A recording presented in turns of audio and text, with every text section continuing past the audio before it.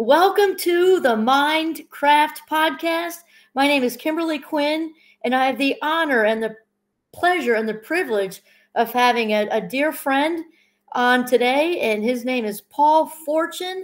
And Paul is going to talk to us today about don't give up your life pen, as it is your story to write. And first of all, Paul, I'd like to say thank you for being a guest on the Mindcraft podcast. Kim, I've been looking forward to this for weeks. You know, you and I have been talking about it, and I know that you and I together, we're going to have a blast. So I'm so excited to dive into this. This is going to be great.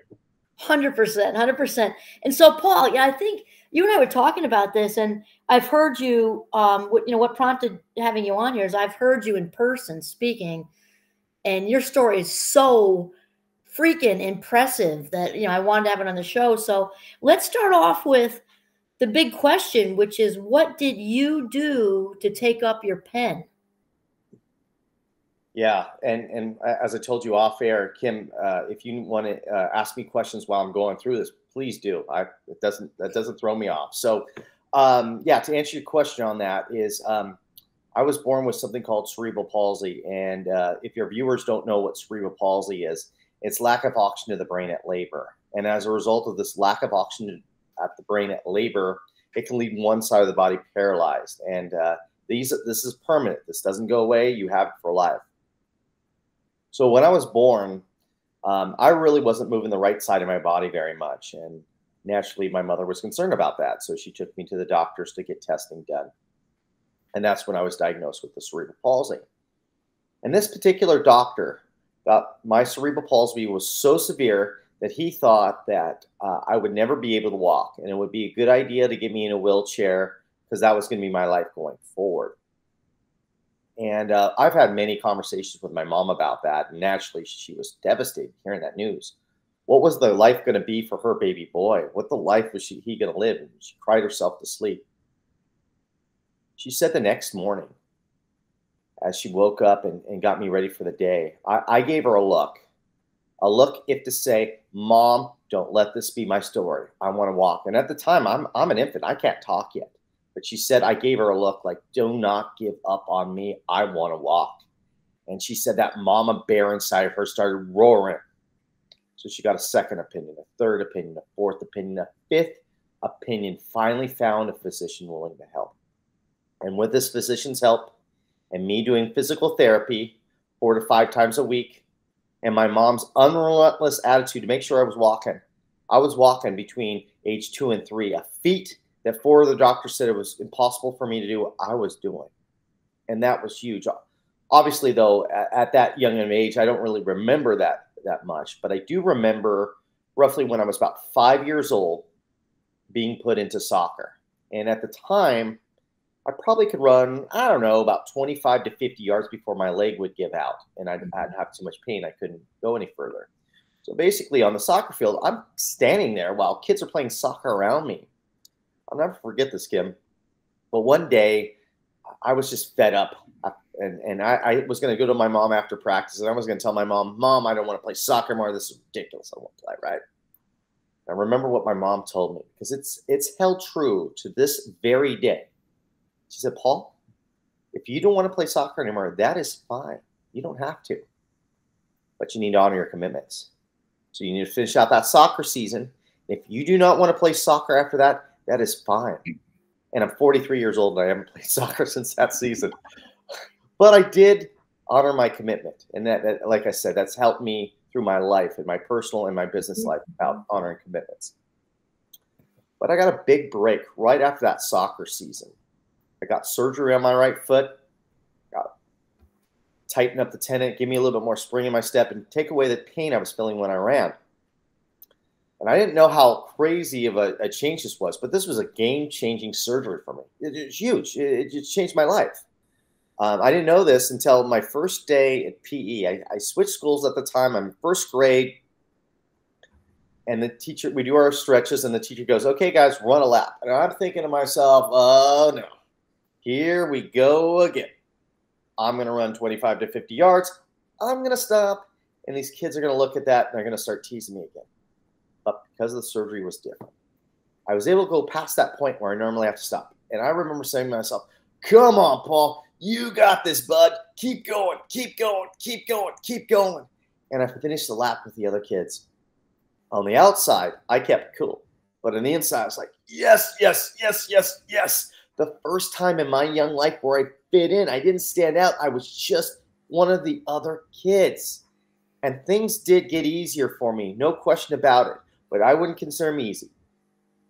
My parents got divorced when I was in 5th or 6th grade. So I had to switch schools. And that's a tough age to switch schools because kids are becoming teenagers. They're going through hormonal changes. And a lot of them have been going to school with each other for years already. So they already formed their cliques and they don't have time for anybody new. So just being a new kid alone in that situation is going to be hard, right? But I'm a new kid who holds his right arm a little bit differently and walks with a little bit of a limp. So when I came into this school, I was bullied, teased, spit on, tackled, you name it, they did it to me. It was just unbearable. I remember crying myself to sleep most nights going, why me? Why do I have to go through this? While this is going on, I was raised Catholic, so my mom wanted me to go to a Catholic high school. So I had to take an assessment test to see where they were going to place me when I got to high school. Well, Kim, I must have bombed it. Because when I met with the principal and my mom, the principal tells the both of us that she's going to put me at the lowest level possible, and she doesn't expect much from me. I do not seem like I'm in college material. After one test, this principal says this to me. Wow. So now I think I'm stupid. I'm going back to a school that does not accept me. I have no friends. I have nothing, right? The only people that I'm associating with was sports. I was in the sports, and I was pretending that I was part of these teams, and they were, rooting for me, because that was all I had. But the start of 8th grade, I was just sick and tired of feeling angry and sad all the time. I knew deep down those weren't my go-to emotions, but I didn't know how to change it. And I thought, well, what if I set a goal for myself and I focus in on that goal, and that will help me kind of ignore that noise? So I thought, well, what could my goal be? And as I told you, I love sports, and particularly I loved baseball.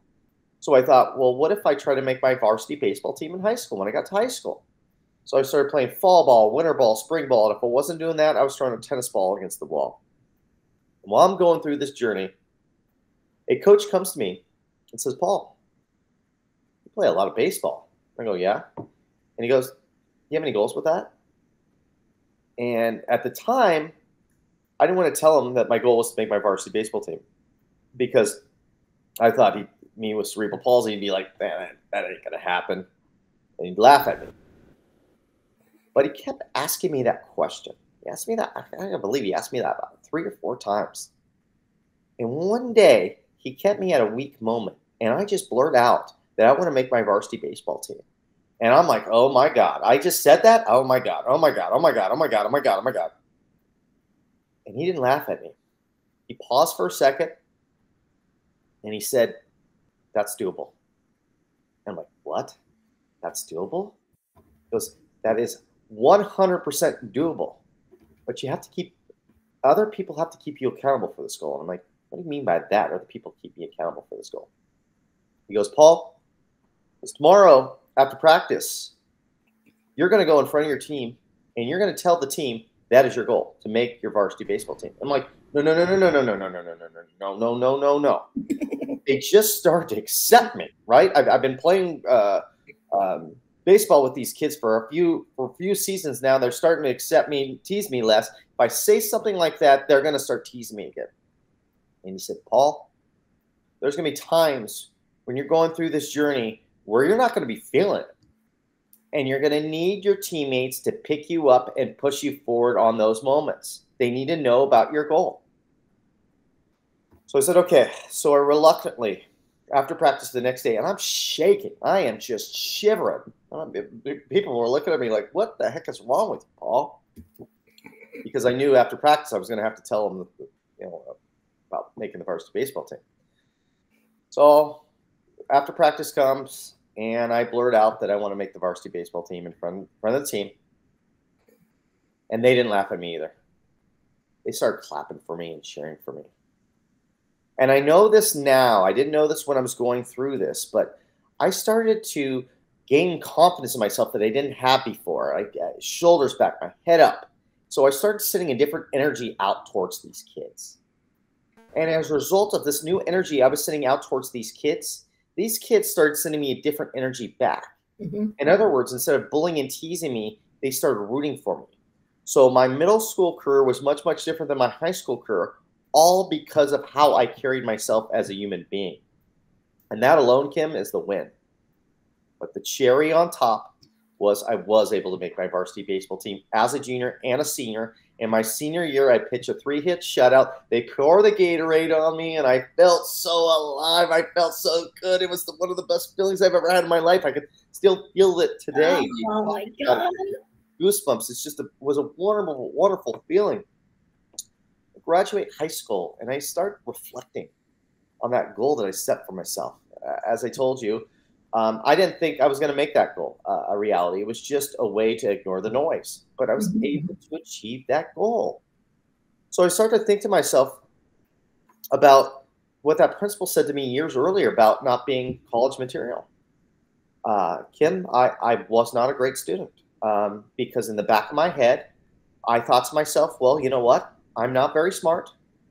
And I'm not college material. So why try?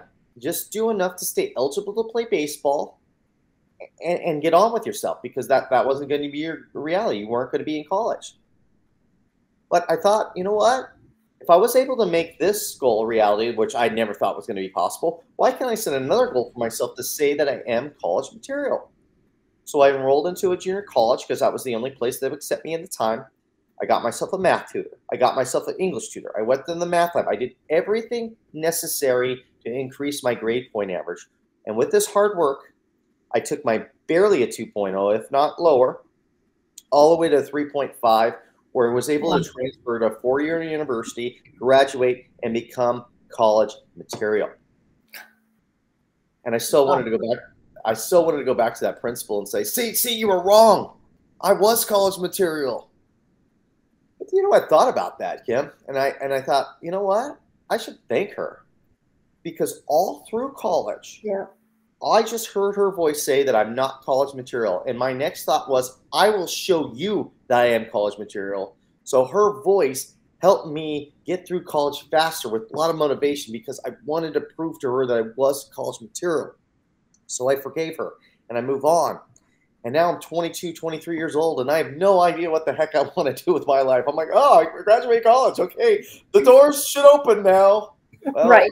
I don't know now. So I'm out and about, and a family friend of mine comes to me and goes, "Hey, we're hiring mortgage loan officers. We could hire you." He was the CEO of a small bank, and I'm like, "Why not? I got nothing going on. Let's go. Let's try this." So I'm so excited to have this job, because it was my first time. I mean, guys, I worked at fast food. I worked at different places, but it was my first time wearing business clothes to work. So I was so excited to dress up with business clothes and have a business job and this and that. And I get to the bank, and no one at the bank wants to talk to me. I'm sitting alone at lunch. They barely want to even look at me. I'm like, what in the heck is going on? I haven't felt this way since junior high, middle school. What the heck is going on now? Why am I feeling that way? And I found out quickly what the problem was. They knew that I knew the CEO of the company. So it wasn't because of my talents. It's because of who I knew. So what they were going to do is they were going to chew me up and spit me out because I didn't belong there. I didn't deserve to have the position that I had, which was pretty much a receptionist, learning whatever. But anyway, they thought I shouldn't belong there. But I proved to them, I was going to prove to them that I did belong there. So I had a positive attitude. I didn't complain about the workload. And from afar, because they didn't want to talk to me, I was observing what the top loan officers did at the bank. And I'll never forget my first day of wanting to go out and get loans for the first time. I had my rate sheets ready, and I was going to go out the door and start selling. And I remember my family friend, the CEO, stops me and goes, "What are you doing?" And I go, "I got my rate sheets, and I'm going to go out and sell. I'm ready." And he's like, whoa, wait. You need a lot more training. You are not ready yet. Let's get you a little bit more training, and then we'll send you out there. And I'm like, no. I got this. I am ready to go. Let me go out the door. I got it.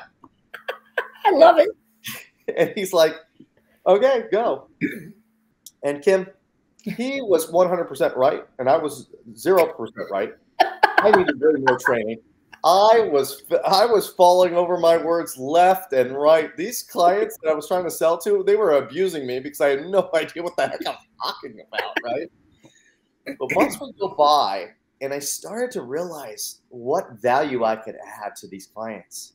And slowly, very slowly, I started bringing in loans, and then more loans, and more loans, and more loans, and more loans. And then 2 years later, I become a top producer in the big. And the people who didn't want to talk to me when I first got there are now coming to me with questions on how I was able to get so many loans in such a fast, in a fast clip. And I love what I do. I absolutely thought this was going to be my life's work. I loved getting up. You know, some people hate Mondays. I loved Mondays. I couldn't wait to get for Mondays because you know what? I was driving around all over Southern California. I was going to different places to eat, talking to different people. I loved it. I thought, oh, this is work. Sign me up. I am ready. Then 2008 hit, and the economy tanked it, and that whole bank that I was working for went belly up. It didn't exist anymore. So all of us had to find different jobs.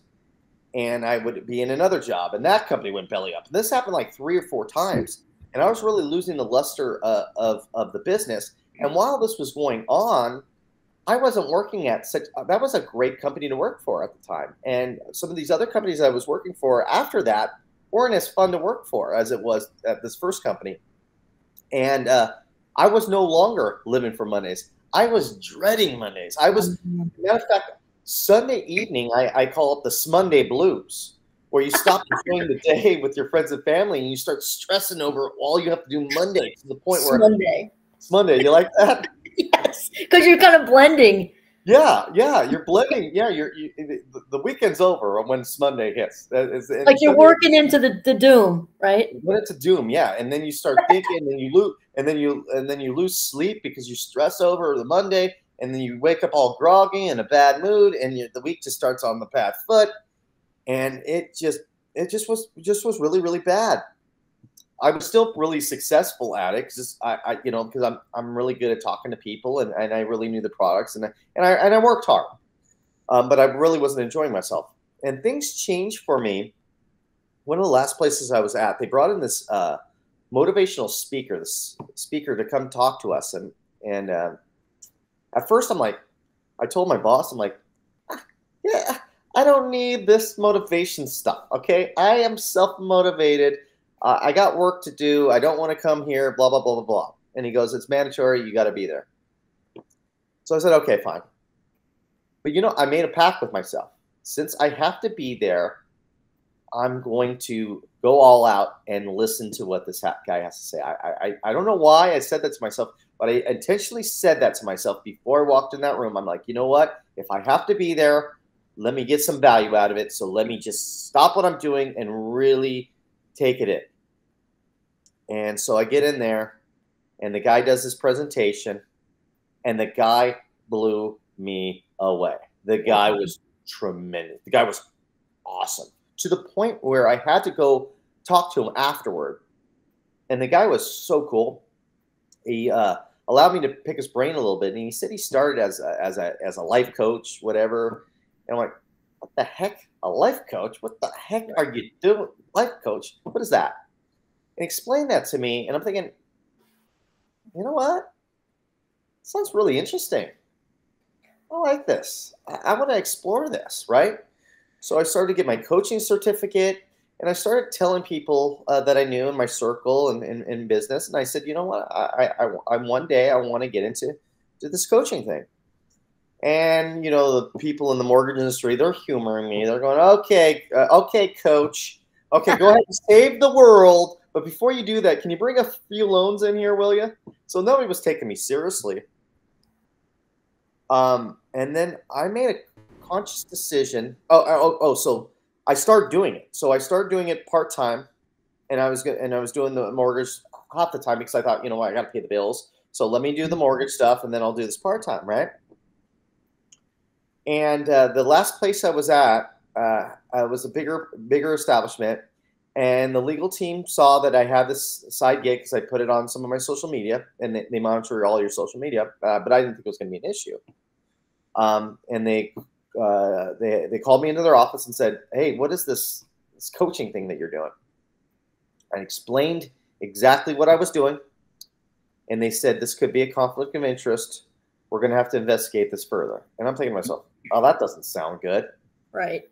And they came back with this 5-page report of what I could and couldn't say. And I'm like, I looked at this report. I'm like, there is no way I'm going to make any coaching. I'm going to make any traction in the coaching world if I follow this to the T. So I had to make some changes. So for a year, I just did mortgages. Didn't do anything coaching, just did mortgages. But what I was doing was I was paying off all my debts. All my debts. And a year later, I was very fortunate that I was able to pay off all my debts, and I quit.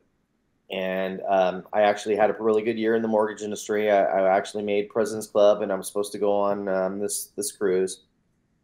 And people are saying to me, like, Paul, you're crazy. You just made President's Club.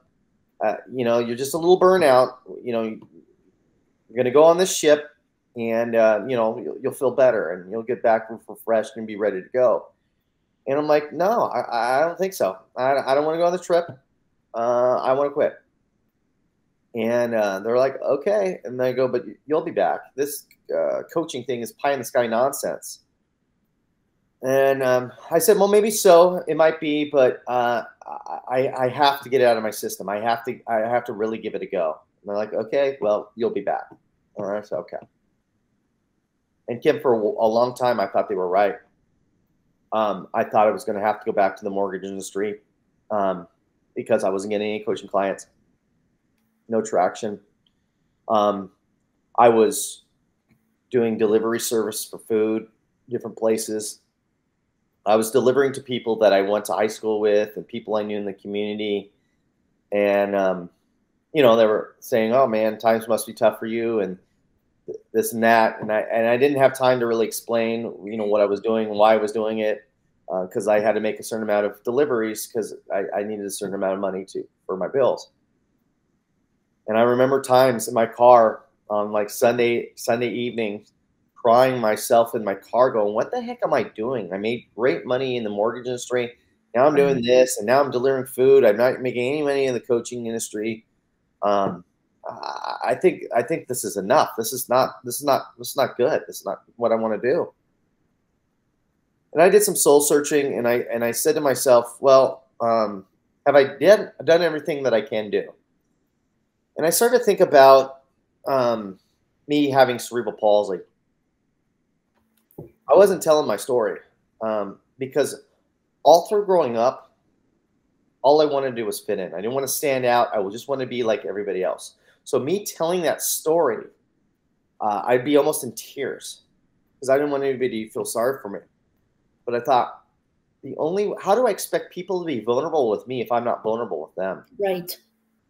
So I started telling my story. I started going podcasts. I started going all over where I could tell my story. And at first I had so much emotion through the story and it was hard for me to get it out. But after a while, telling my story over and over again, it started to get easier for me. And people started to relate to me. And I'll never forget my first client I ever got said to me, Paul, I don't have cerebral palsy, but I have X, Y, and Z. And I would be honored if I could hire you as a coach. And that just built so much momentum for me. Started getting more clients. I actually hired a business coach. And it's taken my business, my speaking gig to heights that I never dreamed about. And I'm so glad that I kept on the path. And now I'm talking to my good friend Kim on her podcast. I'm so grateful that I'm on right now. Oh my gosh, Paul, I just hearing this story again, I actually sort of sifted through it with some things I didn't hear the first time. Mm-hmm. With the pitching mound, 3 no-hitter there. What you closed basically? It was a 3-hit shutout. So I 3-hit shutout. Yeah, I pitched the whole game, didn't give up a run, and only gave up 3 hits. It was God, my best performance ever.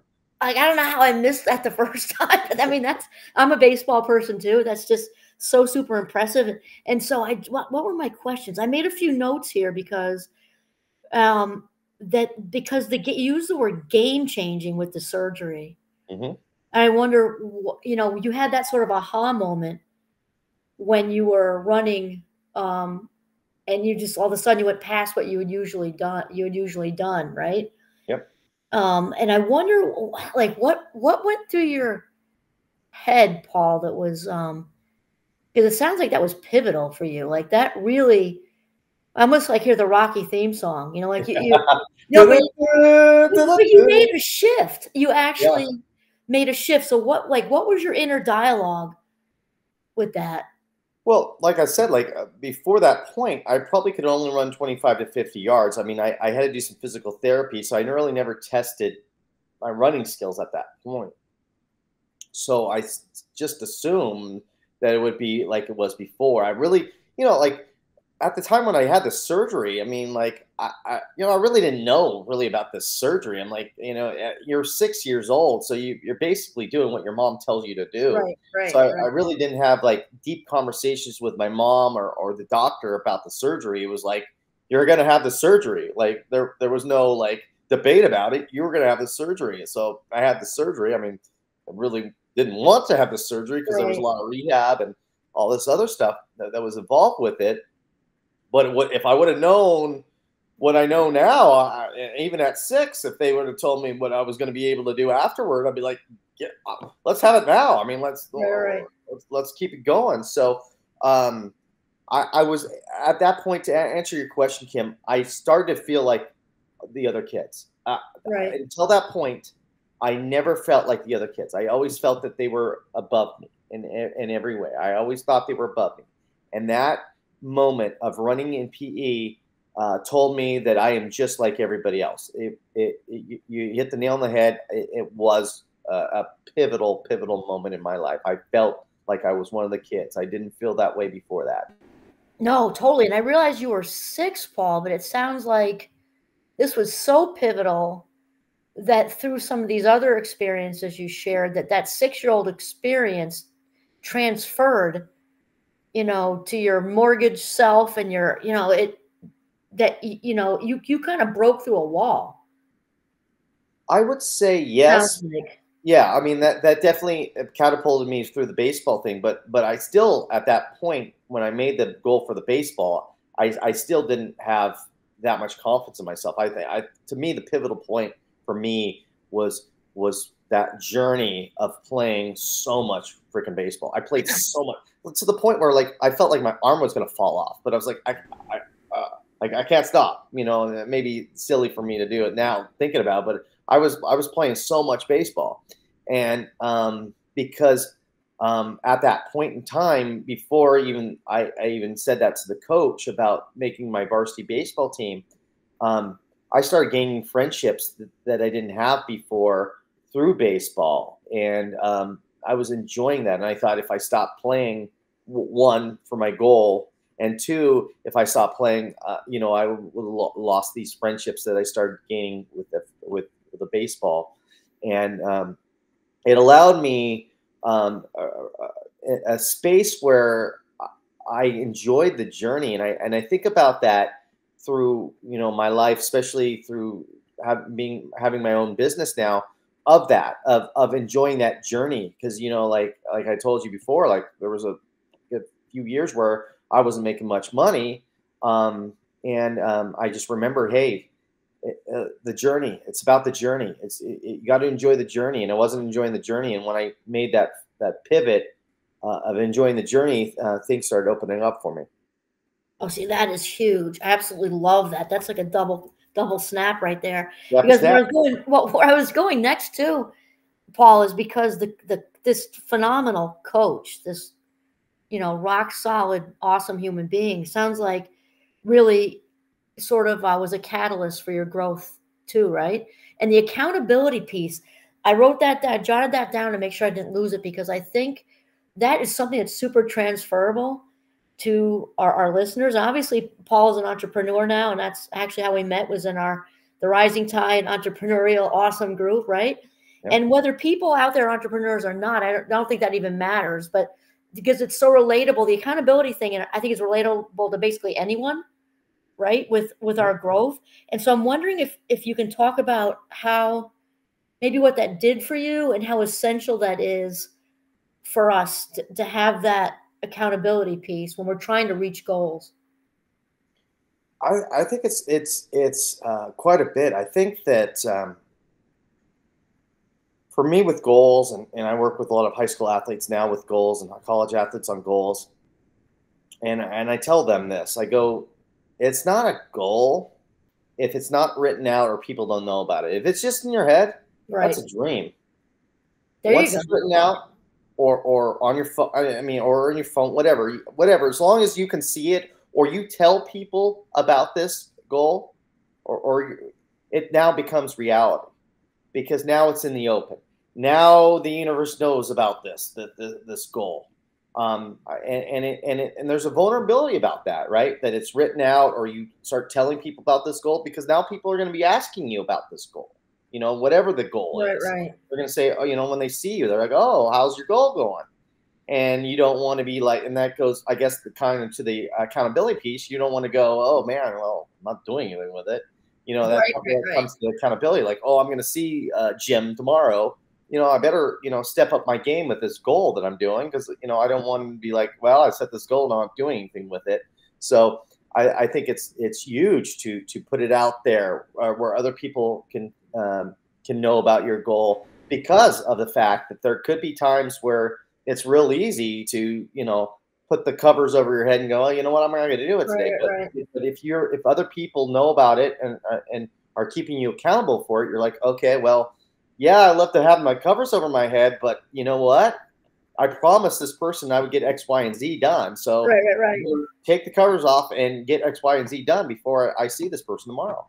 Right, you got to out yourself because we've had I've had a couple more of our mastermind friends that said something similar with an entirely different context.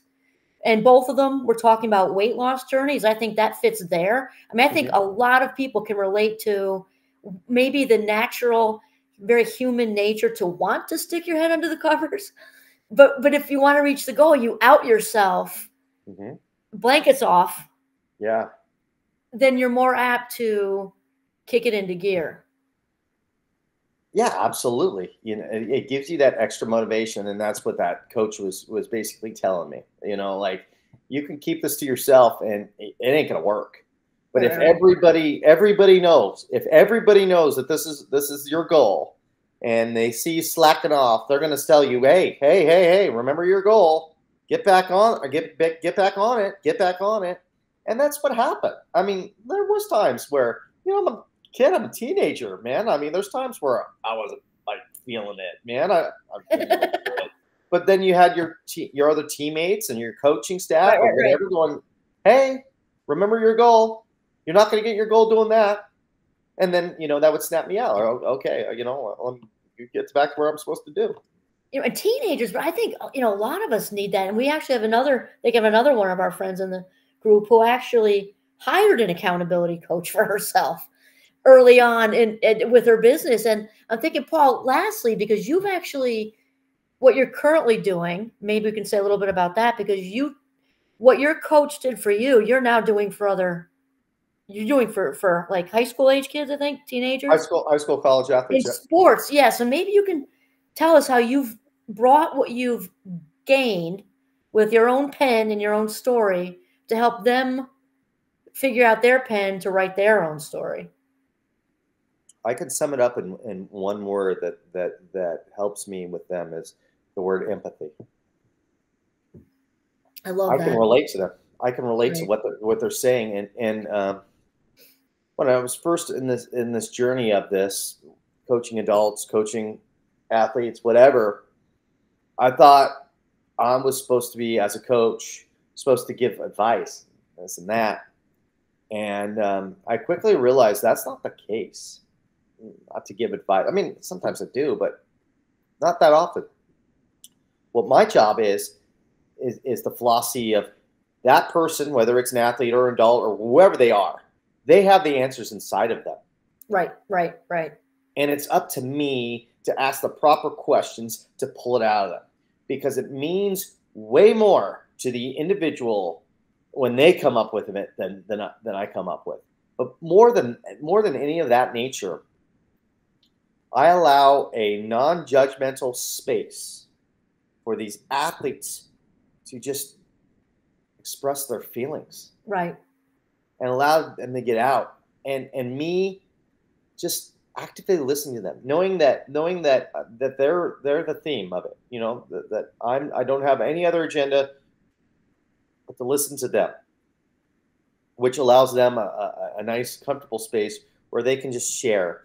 And as I look at it now, I like this analogy. I think of these athletes or whoever I'm coaching as a vehicle, right? Mm-hmm. Whether it's a gas-powered vehicle, electric, doesn't matter, right? And I'm either the electric station or the gas station, right? And they're on empty, and then they come to me, and I fill them back up in their tank, and then they're back out, and they get back to where they want to be. Like, okay, now I'm ready to go. And that's how I look at myself. I look at myself as like the ultimate hype man. That I just want to, I build them up. I listen to what they say, and I pick out a lot of that positivity that they're saying, and I throw it at them, and I throw it at them in a different angle, and they're like, "Oh, geez, Paul, you know what?